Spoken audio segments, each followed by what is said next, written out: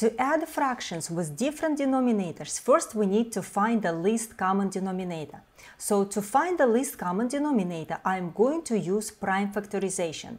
So I'm going to write down each denominator 10, 24 and 15 and write each denominator as a product of prime factors. So 10 we can write as 2 times 5. 2 is prime and 5 is prime. Product means multiplication. 24 we can write as 4 times 6.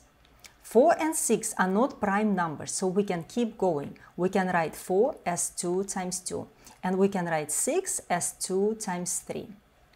So 15 we can write as 3 times 5. So we wrote each denominator as a product of prime factors.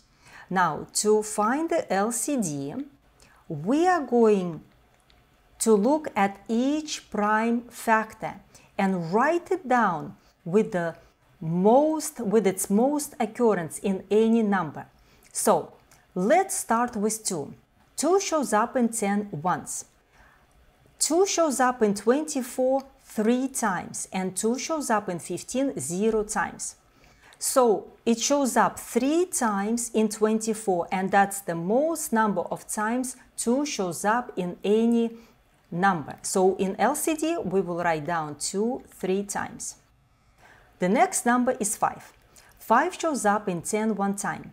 In 24, 5 shows up 0 times. In 15, 5 shows up 1 time. So the most number of times 5 shows up in any number is 1 time. So we can either circle 5 in 10 or 5 in 15, it doesn't matter. So the LCD, we will have 5 showing up 1 time. The next number is 3, right here, don't forget it. So 3 shows up in 10 0 times. 3 shows up in 24 1 time.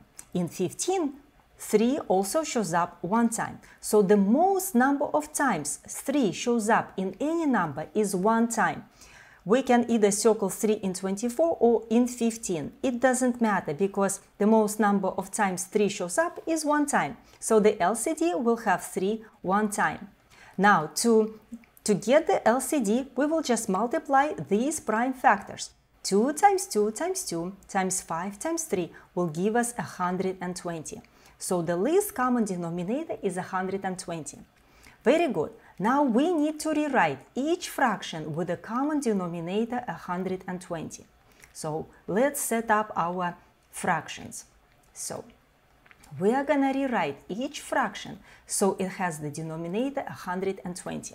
So let's switch colors so we can see. Very good. So let's start with the first fraction. 120 divided by 10. So 120 divided by 10 is 12. So it means in the first fraction, I multiply numerator and denominator by 12 in order to get the common denominator 120. 7 times 12 is 84. So my new numerator is 84. 10 times 12 is 120. So I rewrote the first fraction with a common denominator 120. Now, the second fraction, 120 divided by 24 is 5. So we are multiplying the numerator and denominator by 5. 5 times 5 is 25, so the new numerator is 25. 24 times 5 is 120, so we rewrote the second fraction with the denominator 120. So the third fraction, 120 divided by 15 is 8.